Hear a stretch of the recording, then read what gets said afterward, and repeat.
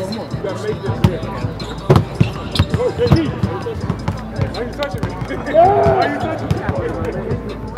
it for you seeing LeBron in a Lakers uniform? Is that weird at all? Or? No. I just look at the player more so than anything. No matter what jersey these guys put on there, same player, same feel for their game. So it's pretty cool for Lakers fans, West Coast fans to see LeBron out here on the West Side. Deep culture of basketball here, especially in LA, up and down the coast. So pretty fun as a fan.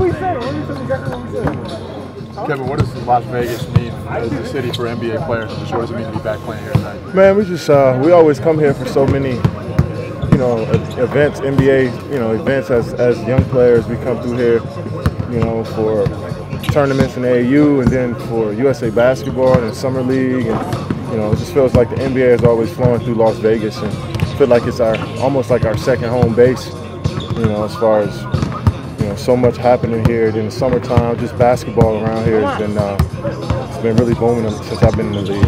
With the energy that you see when you're here, especially with Team USA and Summer League the last few years, would you say that is coming up, and the energy that the Golden Knights have energized, it's about time that the NBA will be here eventually? Man, you can say that about a lot of cities, and I think a lot of cities really enjoy basketball, and they're going to be pushing for a team in their market.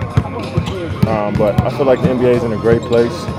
Obviously, the Vegas market is booming and it's huge, but I just feel like you can say that about so many great cities around the U.S. that wants an NBA team.